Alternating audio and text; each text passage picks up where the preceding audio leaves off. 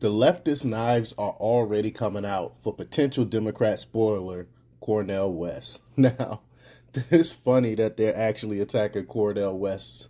They used to love Cornel West, and now that he's happened to run against the establishment, they're attacking him and coming out against him and saying some of the things that I used to say about Cornel West. I respect Cornel West. I think he's highly intelligent, but he is a Marxist. You know what I'm saying? And he does have leftist ideology, and I speak out against that. But now it's funny that the Democrats are actually saying that against him now because he dared to run against establishment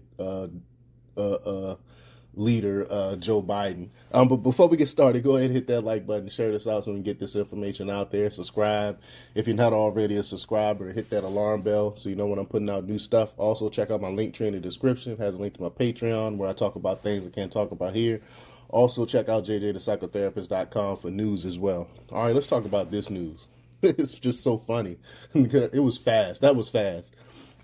Cornel West announced his run for president just days ago, but the left is already gunning for him because he represents a threat to the Democrats.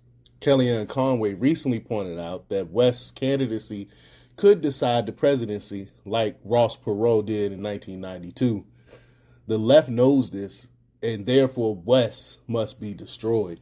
MSNBC declares that Cornel West, a black Marxist, is running a campaign that has, quote, right-wing DNA. If you can believe it, a Marxist would work right-wing DNA. So they see this is how they throw against anyone that dares to go against the establishment, that dares to go against even leftists. They're coming out against they're eating their own now and calling them right-wing, which is just crazy.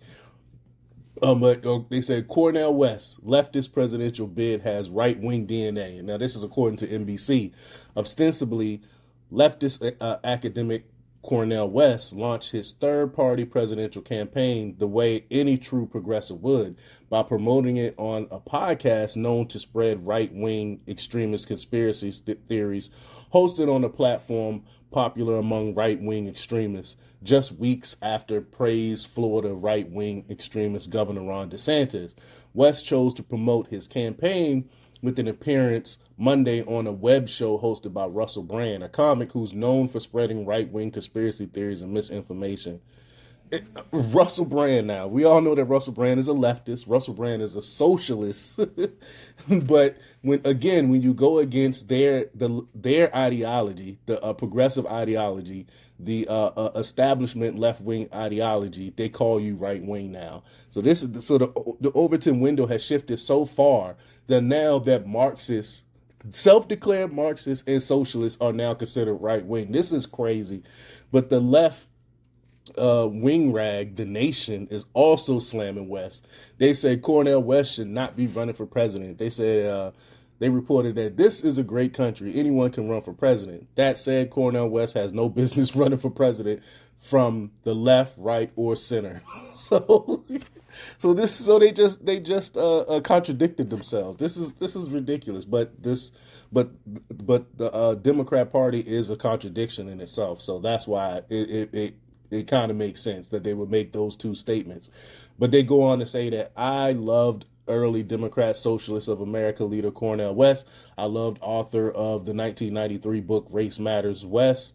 I loved everything about West until he supported, spoiler, Ralph Nader against then Vice President Al Gore in 2000. A lot of my political friends supported Ralph Nader back then, and a lot of them have since apologized, even Michael Moore. The Iraqi people and the people of the entire globe are so much the worst since Gore, the climate change believer and war skeptic, was defeated by George W. Bush that year with an assist from the Supreme Court and Nader's Green Party. But I'm going to stop right here for a minute and point out the fact that Al Gore wouldn't have stopped the Iraq war. Gore is part of the establishment. He's, if not even worse than President George W. Bush. and we still would have been in Iraq because, again, they both were part of Skull and Bones. They're both part of the same organizations. They're both part of the establishment, the Uniparty. So we would have been in Iraq no matter if Gore was president or not. But Democrats have spent the last several years claiming to be the nation's defenders of democracy, and it's all a lie. Their objections to Cornel West prove it beyond a doubt. Again, the Democrat Party is a walking hypocrisy. But let me know what you think. Leave your comments down below. Like, share, subscribe, and check out jdthepsychotherapist.com for the latest in news. Until next time, peace.